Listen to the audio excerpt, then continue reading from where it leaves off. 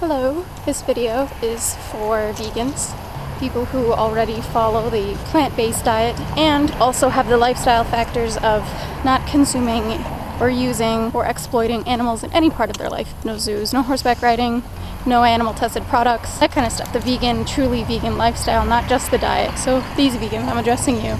If you accidentally eat or use something accidentally that is not vegan, animal products or whatever, or just ignorantly, like maybe you go horseback riding when you're first gone vegan and then later on you realize, whoops, I didn't even think of that, you didn't know.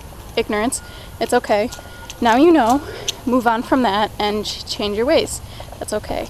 If you intentionally consume animal products knowing that there is dairy in a dish that your family has made, or know that you shouldn't go to the zoo but you do anyway, I don't know.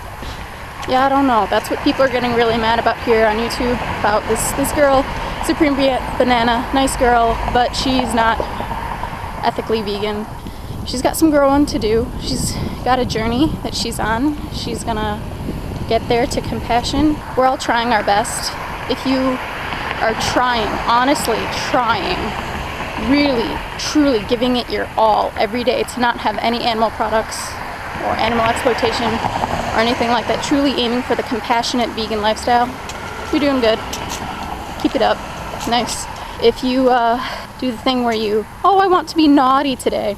No, try harder. You can do better. I know that you can be more passionate, compassionate. You can always be better, right? Push yourself to be better. Okay. I don't know if that made any sense at all. Very informal video, very quick. Probably not a very clear message, but about intention versus accident. Maybe this contradicts my plant-based versus vegan video, but that was more about just semantics. This is more about vegans. Maybe you accidentally eat something, you feel really guilty about it. That's okay. That's good that you feel guilty. That means that you're trying to do better. Vegans who intentionally eat something and don't feel bad about it, intentionally knowing, I don't know. Okay. Bye.